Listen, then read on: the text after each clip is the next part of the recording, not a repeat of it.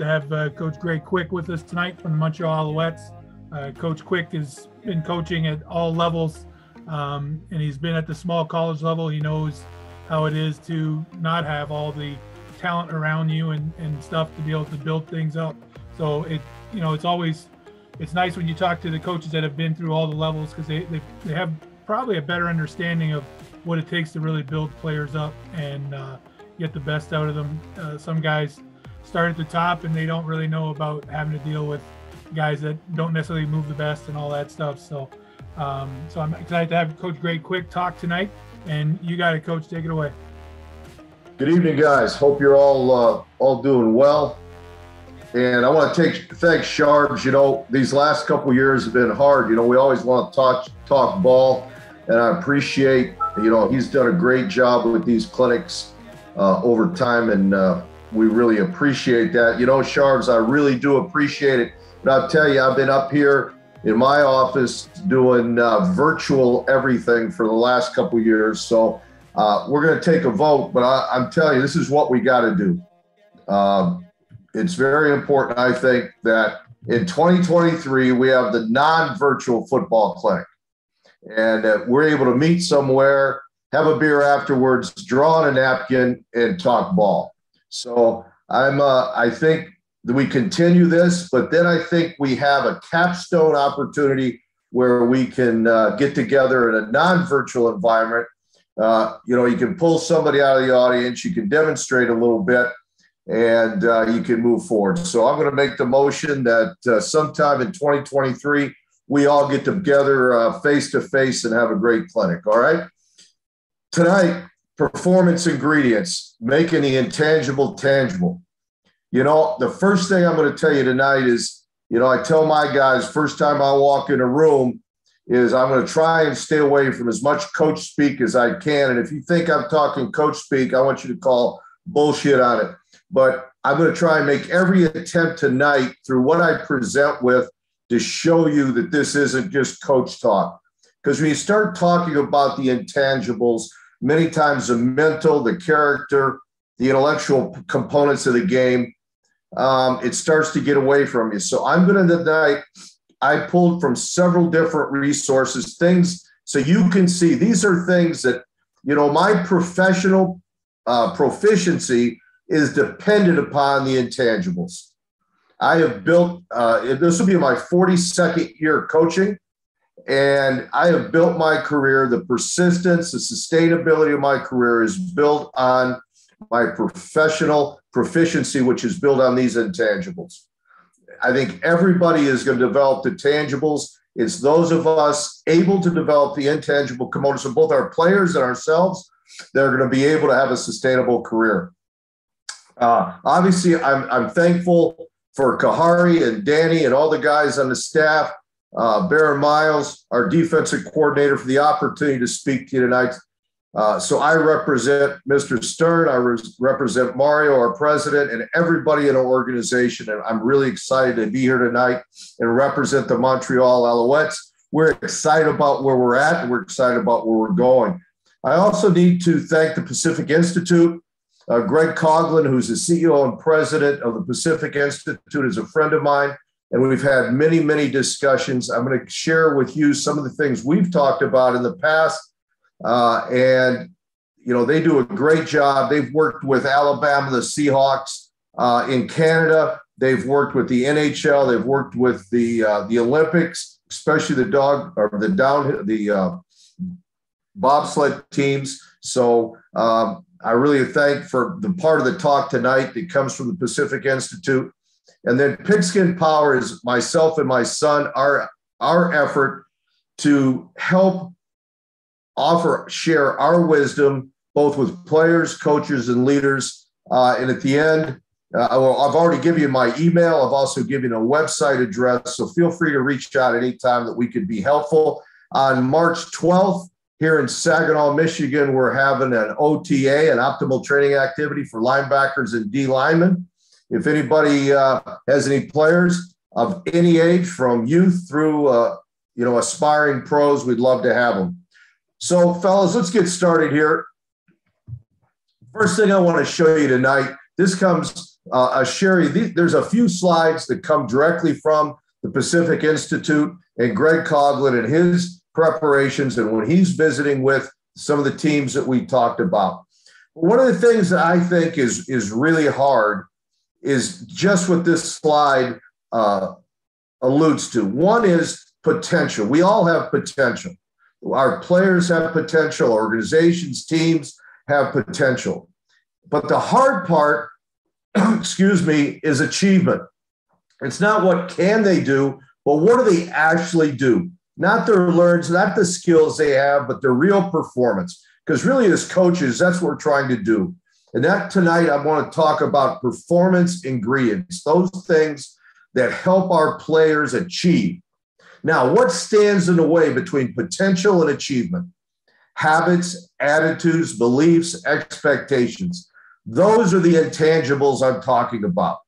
You have the skill, you have the physical abilities, but how do you get to achievement? What stands in the way are those intangibles of habits, attitudes, beliefs, expectations. Now, what do we do? How do we start to eliminate those constraints, those invisible, those intangible constraints that really hinder us and don't allow us to move from potential to achievement? I believe the first thing we have to do in our programs is establish standards. Now, these slides that are in this format are actually taken from interview preparation for employment. These are slides that I actually used in an interview. So I'm telling you that I believe enough in what I'm talking about here, that I'm putting my career on the line and I support my career. And as I've said, it's driven it for 42 years. So these standards and these things I'm going to talk about that are in these slides have helped me continue and sustain my career. But standards are the things that are going to help us eliminate those intangibles that stand in our way. And I think standards are 360 degrees, all aspects of our program, all aspects of our room, all aspects of our position, all aspects in our own coaching lives. We have to have goals, visionary goals that are driven by strategic and tactical behavioral objectives. Now, I know many of you are educators. Back in the day when we learned about lesson plans and being an educator is all about behavioral objectives. And I often go back to this, and basically what a behavioral objective says is that through participation in this, or by participating in this drill, an athlete that participates in this drill will achieve this. There should be an outcome. There should be a behavioral objective for everything we do. So if there is an objective and it is driven by those goals, and it's both strategic and tactical, then it's going to help us eliminate those intangibles.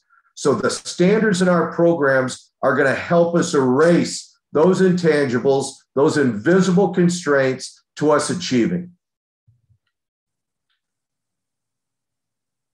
So there are 5 performance ingredients that I'm going to talk to you about that I think are important, that we always have to address as whether we're evaluating, we're teaching, we're coaching, we're reevaluating, and then we're continue to rep until we have achievement. But these are the ingredients that are important. The physical and the skill, we're all familiar with those.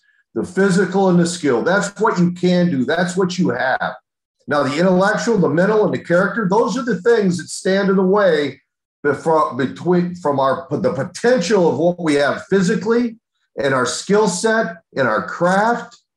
What stands in the way from those leading to achievement are the intellectual, the mental, and the character. And those are really the things that I'm going to talk to you about tonight and show how we can make them tangible, how we can erase them so that our skill set and our physical abilities are not held back. So first, physical.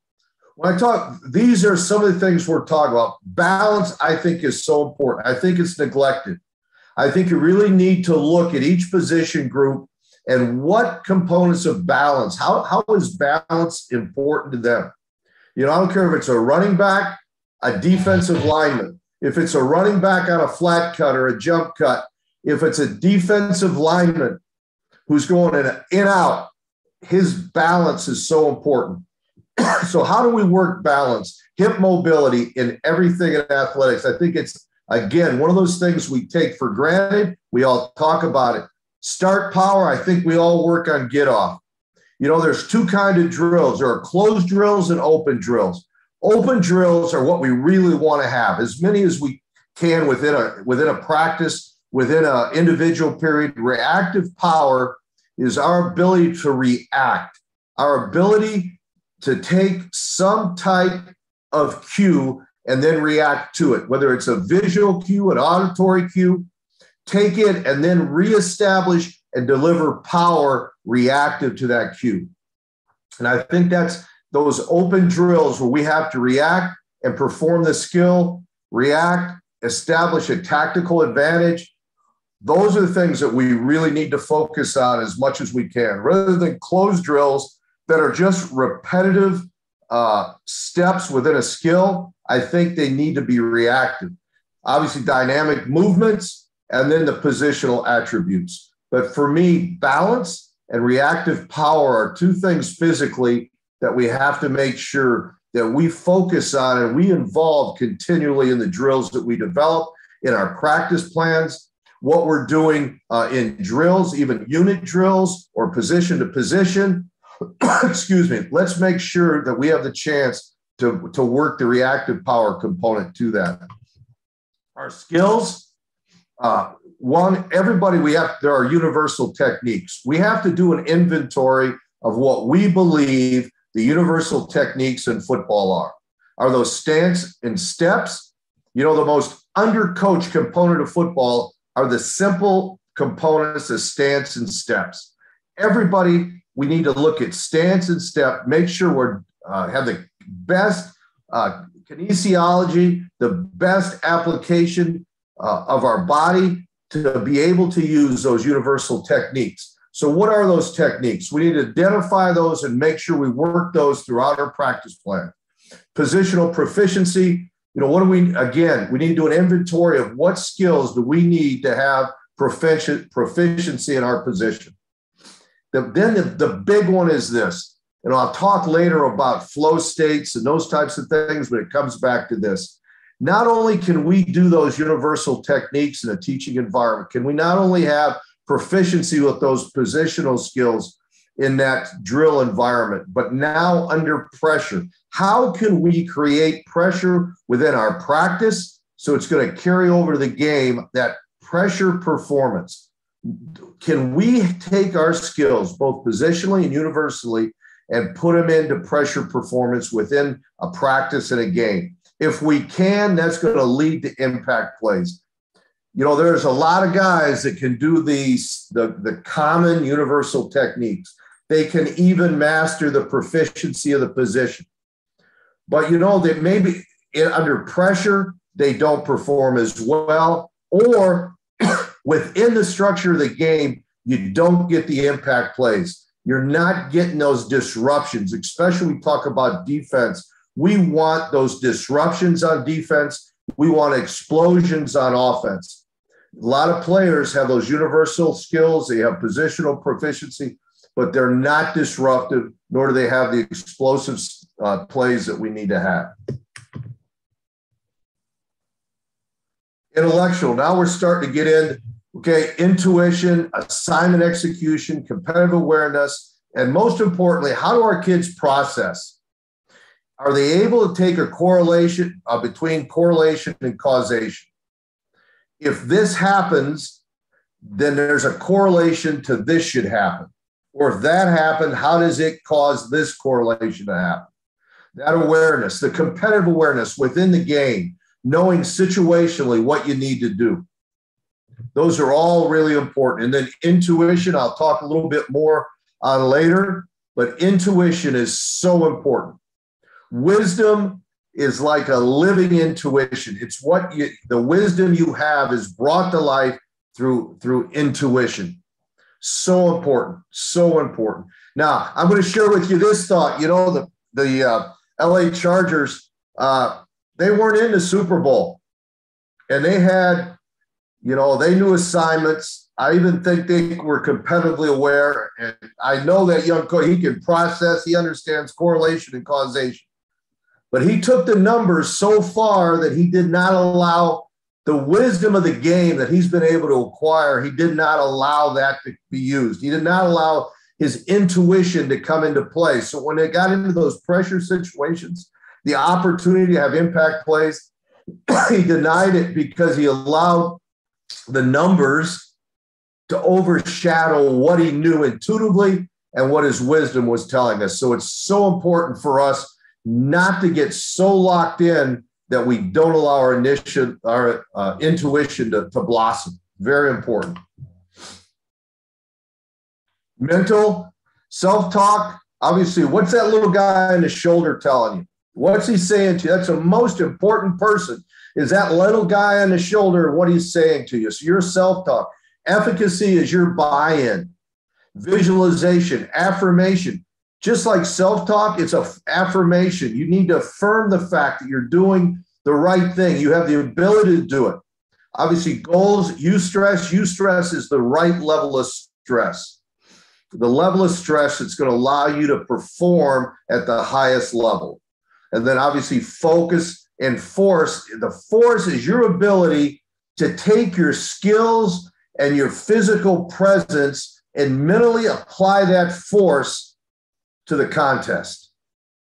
So these are really important. I know I'm going fast here because I want to get ahead to some things that I think are going to be meaningful for you. Character, I think we all know character is important, but not just the Judeo-Christian right and wrong. You know, passion is part of character. Poise is part, that grace under fire. Perspective, does your player, what's their perspective? Is it I or is it we? Is it me or is it you? Is it us? Is it the team? Is it my teammate? What perspective? But I think the most important is principle. And principles are sometimes hidden. I want to share with you real quick a story. I had a linebacker several years ago in Montreal, was a two-time captain at USC. That's right, two-time captain at USC. And I asked this question. I was looking at principle and how I could help develop these character traits. And I wanted to check principle. So I asked the guys in the room, I said, hey guys, you go to the ATM and you're going to pull out $100. You grab it and you look, and instead of $100, you have $1,000. What are you going to do? The room went silent. I could tell they were all. So I asked the young man I was talking about, two-time captain at USC. I said, what are you going to do with that $1,000? He says, Coach, I'm going to wire it home to my mom and my little brother first thing. First thing. He wasn't going back in the bank to give it in, or it wasn't the right or wrong as we may look at it from a Judeo-Christian standpoint. But this man had principles. He knew he was responsible. And if he was ever given $1 more than he needed, it was going to his mom and his little brother. To me, that guy has principles. We may need to work on what's right and wrong, but I'll tell you what, there's a reason that guy was a captain twice at USC. It was a solid teammate because of his principles. He was going to take care of the people that were entrusted to him. Okay, so we talked about the physical and skill, which obviously the body, our intelligence in the middle of the mind, and character wraps and locks all this together. Without character, the four other attributes fall apart. Character is what holds it all together. Without character, we're not going to be able to achieve. So one of those invisible components between the skill and achievement is our character. And to me, that's a big stumbling block. If you don't have the character, you're never going to get the level of achievement that you want to have. Okay, so this right here is a screenshot when I was the director of global scouting for the CFL. This was the actual screenshot of an evaluation on a player. And it happens to be a player that we ended up drafting in Montreal.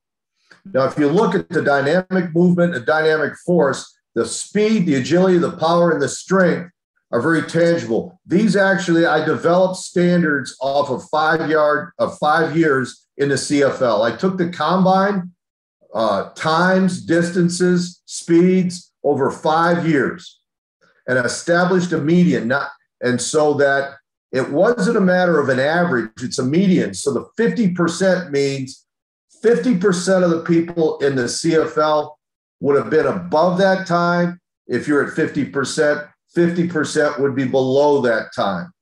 So, for example, this young man in the 40 is at the 70th percentile, which means 30% of the guys over 5 years that have been in the combine would have been faster than him, and 70% would have been slower than him.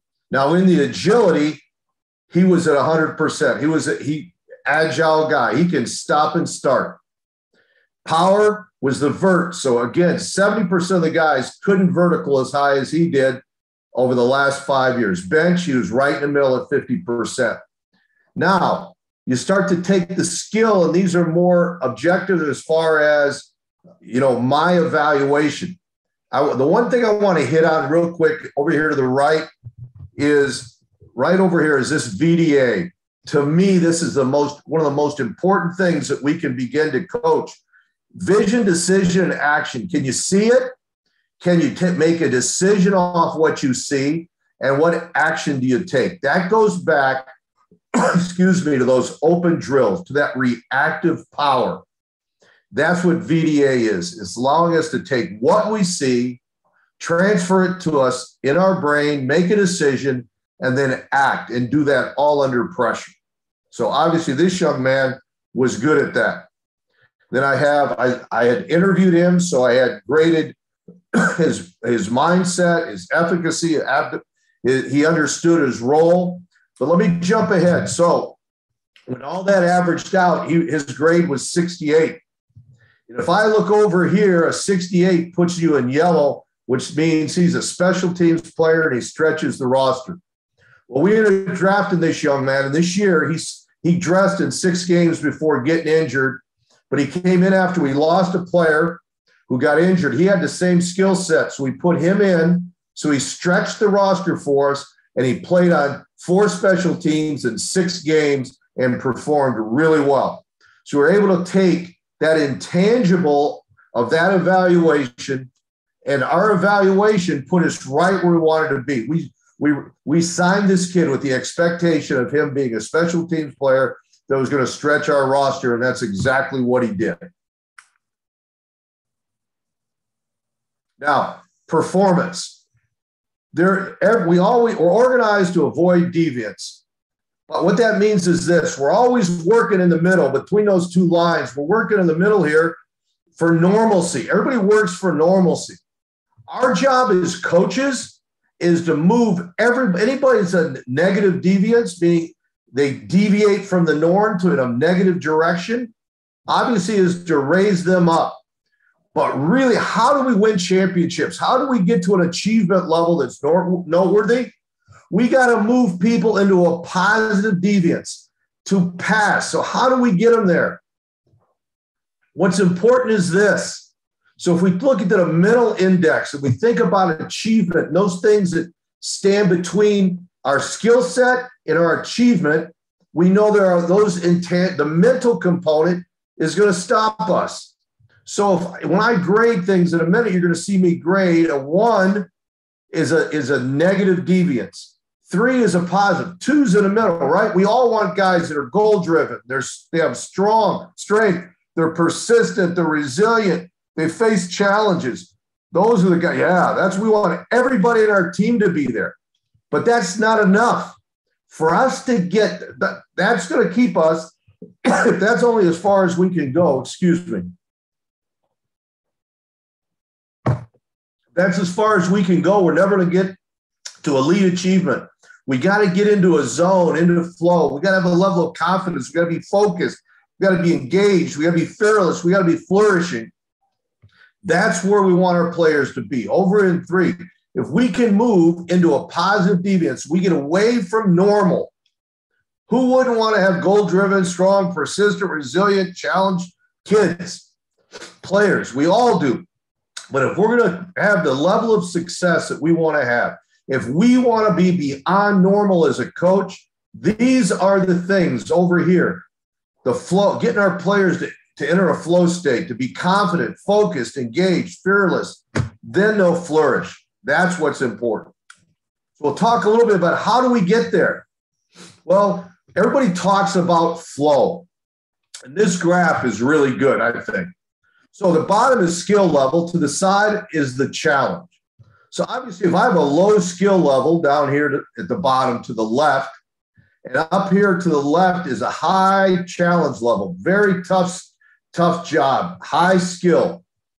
And if I have, high challenge, if I have a low skill against a high, we're going to be anxious. We're not going to be able to perform. And even at a moderate level, if I have low skill, I'm going to worry, right? I'm not going to be able to handle the pressure. And what's really here, this to me is the interesting part.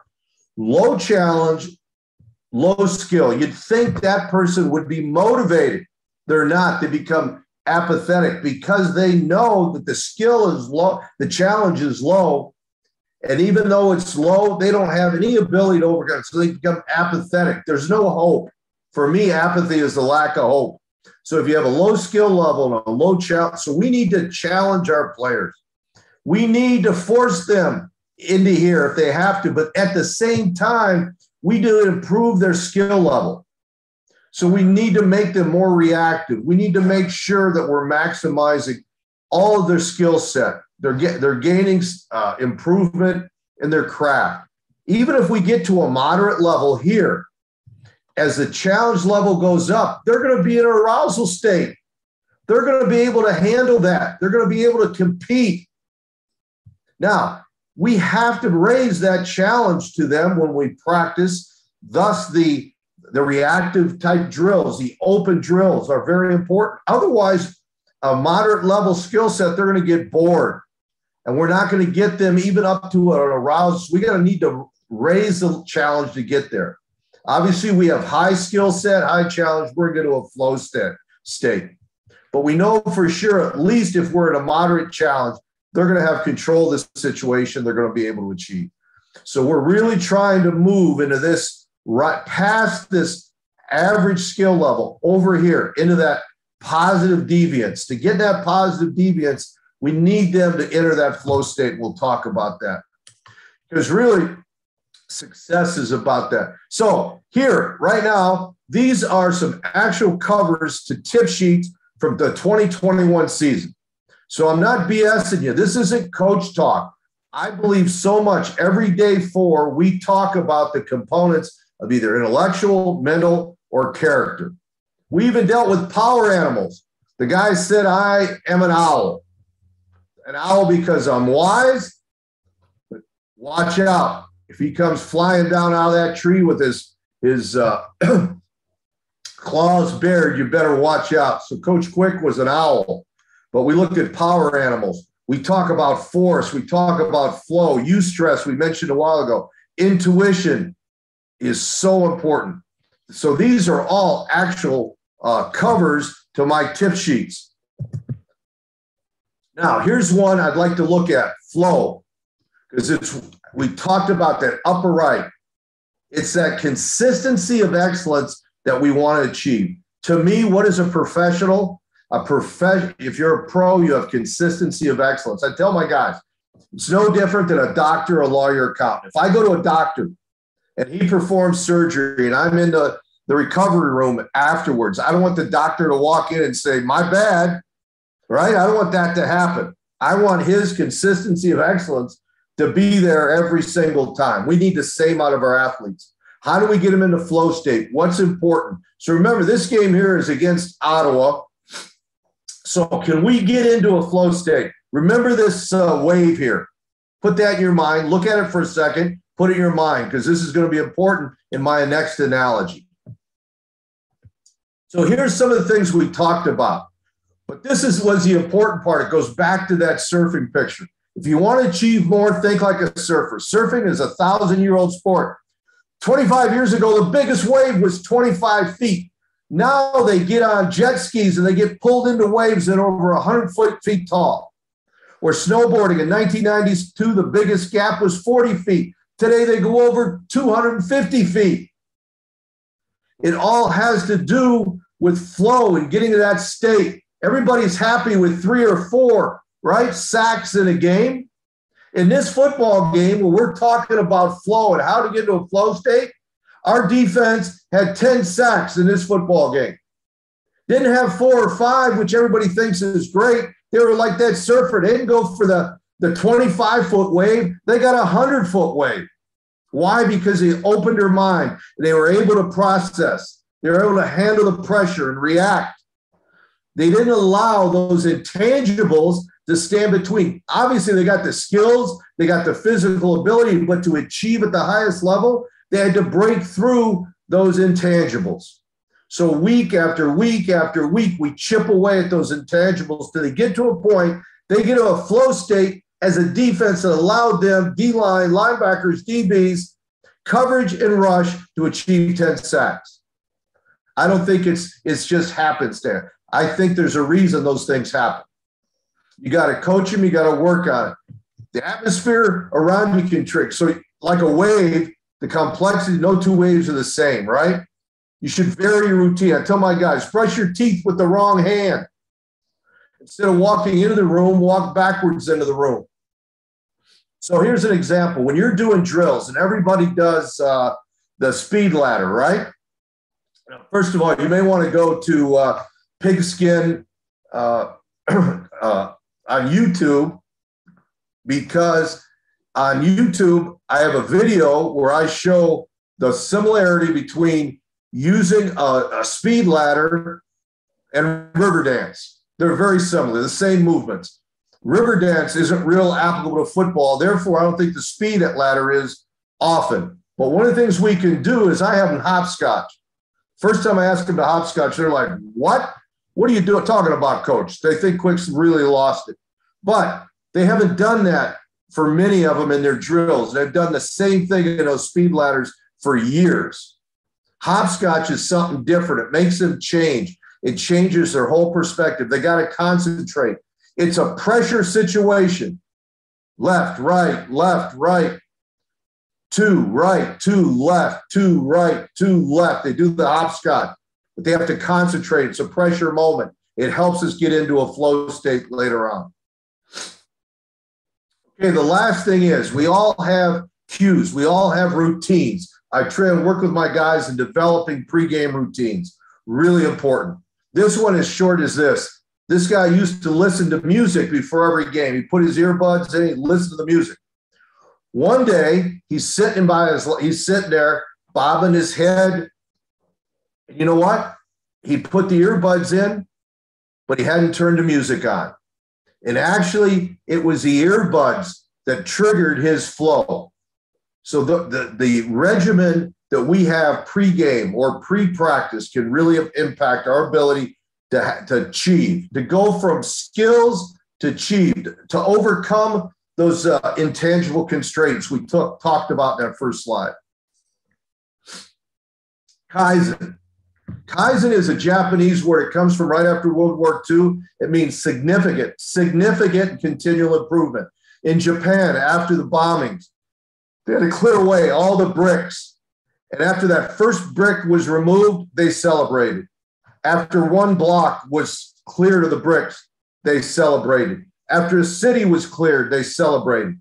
After the first skyscraper went up, they celebrated. It was about significant and continual improvement. The answer to every question has to be, how do we get better? I told you this came from an interview. So my comment to the people interviewing me was this: everything we do, the answer to every question that I'm going to have is, how do we get better? So I want to share this with you. You guys may recognize some of these guys, you may not. This was my room last year. This was my room. Great group of guys. Not all common names in every household in Canada, but these guys, along with Chris Aki, along with Patrick Levels, along with Monty Hunter, these guys and the coverage on the back end led the CFL in sacks. Why? Growth mindset.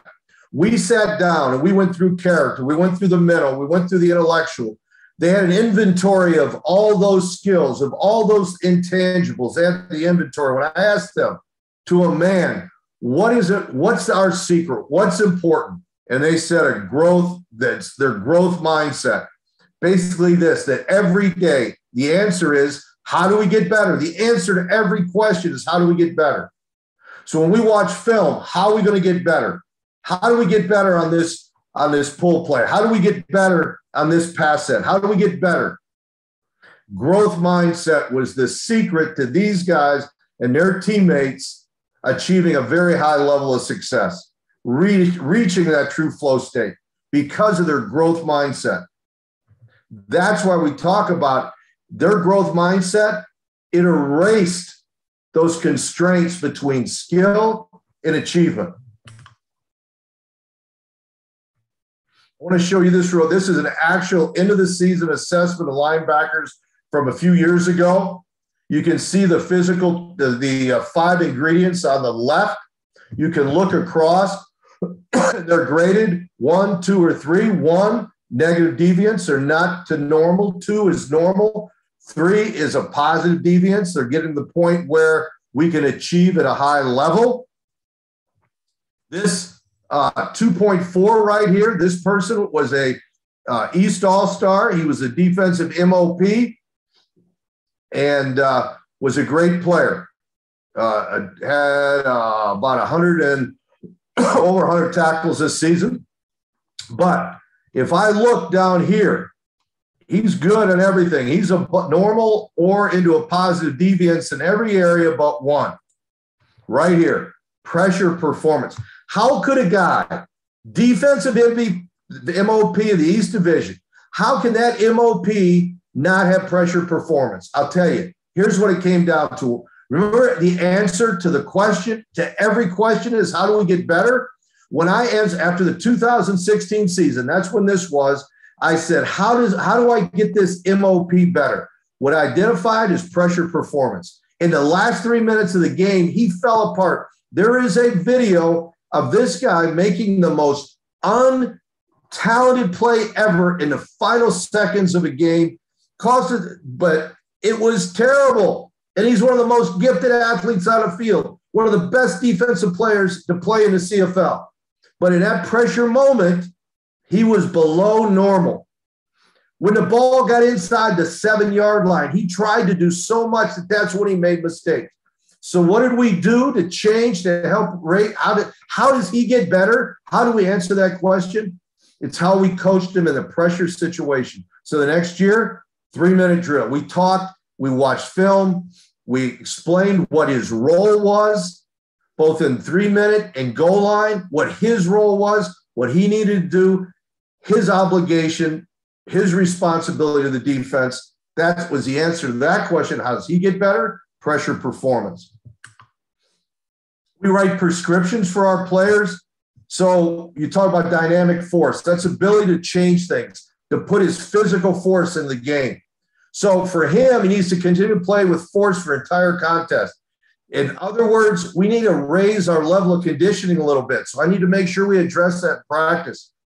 So if you look at 4 on technique, elevated, he was a good tackler. What I found out is if you take the opportunities to tackle, the tackles made, and the missed tackles, at 85% or above is an all-star player in the CFL. Below 85% is not an all-star player. So for him to be, he was good. He was 85, 86, 87%. But he needed to elevate his tackling from good to historic to positive deviance. So to get to that point, we continue to work tackling. Now we did tackling in more reactive drills. We used tackling in more difficult, more balanced. We'd eliminate balance. I'd put him in an unbalanced position and make him tackle so he could go. And he went from about an 86, 87 up to 94, 95% in his tackling. But that was how we identified. The question again, the answer to every question is, how do we get better? All right, for us as coaches, on this last slide here, We have coaches, managers, leaders, innovators. So obviously, a coach is coaching and developing players. He's installing and executing X's and O's. Where we want to, the middle line again is developed, right? That's normal. The normal person is installing. You're working on culture and leadership. We all do that, right? That's where we want everybody, our staff, to be. That's where we want to be as coaches. But for us to achieve we have to eliminate again those refining, those intangibles that keep our skill from achieving. So we want to get into that positive deviance. So now we have to look at the ecosystem. We have to look at the people, the culture, and the leadership. We got to look at innovation. How do we take those performance ingredients and create a progression, a teaching progression, just like those tip sheets that take us from normal. They were motivated guys, but they weren't in a flow state all the time. How do we go from normal to 10 sacks in a football game to leading the CFL in tackles? How does that happen? There was a performance progression aimed at those performance ingredients. That's what we have to be innovators. Every one of us on this call needs to be an innovator. Very important. I think I've used most of my time, but I think it's so important for us as coaches. We need to work those skills. Make sure we're working those reactive skills. We continue to develop the physical components. That's 75% of achievement, man, is locked into skill and the physical. That other 25%, those are the intangibles that stand in the way of the championship achievement we want to have. If we do not address those intangibles in some kind of progressive form, we'll never have the level of achievement that we'd like to have. I sent out my email. I sent out, so here's my Alouettes email. My personal website is there, CoachGregQuick.com. On there, it talks about the OTA we got coming up for linebackers and D linemen here in Saginaw. We'd love to have guys from all over the country come. It's for all age levels, aspiring pros, high school, college, youth, all levels. If you're looking for some videos, I have some videos on Pigskin Power on YouTube. Help yourself. You can actually use that QR. How do you like that, Paul? I got a QR code on my website here to take me right to my website. I'll tell you what. I'll tell you guys, one of the things you need to do, I just told you, I've been in this business 42 years. When I started, we're still using film. We did cut-ups. Yeah, we cut the film and glued them together. But we started with cards, and that stack of cards, those punch cards, is what we started with to do our breakdowns to where we're at today in digital. But I'll tell you what, I try and be everywhere I'm at. I try to be as good or better as anybody on that staff when it comes to the technology. Because normally when the old guy walks in a room, they think he is technology poor, that he's handicapped. I'm not going to allow that to happen. So I understand for me to progress, for my professional proficiency, I have to maintain a standard that we talked about earlier. That standard, I need to understand how that I can use technology to better and to sell and to use and create these intangibles being tangible. So I appreciate you guys. I appreciate the opportunity, Paul. If I can ever help any of you, please reach out, guys. And let's be committed in 2023 to having a non-virtual clinic. Have a good night, guys. Awesome. Thanks, Coach Quick. Guys, if you have any questions, just go ahead and unmute yourselves and ask away. One thing with Coach Quick, we had our offices were right beside each other in Montreal, and that man, he runs the numbers all the time. He's very analytical like that. So I knew with him throwing together a presentation like this, it would be very in-depth in terms of the analysis of the players and stuff. And it's really why the CFL hired him to go around the world and try and find these global players. So the man is on tune with how to do things and stuff. It's amazing. So if you have a question, guys, just go ahead and unmute and ask away. And I'll share the YouTube channel on the Facebook group too, Coach. Good. Thank you. I appreciate it, guys. One quick question. Thanks, Coach. just doing those VDA assessments, can you think of like one quick drill, or how would you assess VDA quickly in like a camp if you're in Germany evaluating players? Well, by instruction, one, right? And how they react when they see, walk up. So, for example, we didn't use a vertex to do the vertical, right? So we used a pressure mat. And so for a lot of these guys, they have never done that, right? So how they could see, but how they could process at the same time, Sheldon, was important to know that they could follow directions and do it. Because not only was it how high, reality, I wanted to see the video. I wanted to see if they could give me triple extension, right? Because if they get triple extension, then I know they're going to be able to tackle, they're going to be able to block, they're going to be able to elevate and do those things. So actually, it was the removal of the visual and making it more a visualization of what they were doing that allowed me to judge whether they could process. And because a lot of times, Sheldon, there were language differences, right? I go to Japan and the language could be a problem. So I needed to be able to tell, Berkey that, hey, this guy from Japan, he's got all these skills, but you have to have somebody in the room that's going to be able to help him decipher what's going on. So, but for me in drills, Sheldon, it's as simple as a linebacker, add a back to the drill, right? Make them see the backfield action. Make them see the pull. So I'm there and I have the pull and I've got to react, and then I got to establish my block control. Rather than just working block control, let's have a reaction with a pull player and then having to handle am I spelling? Am I boxing it? How do I react to that? So always adding the visual. Simple as a D lineman rushing, and then you're pointing right and left, and they got to break off of that, right? But any kind of visual. The other I like to do in tackling is everybody, shuffles over the bags, and then they have to go tackle. I had a running back, a rabbit down there, and that rabbit goes side to side to side, and then will burst.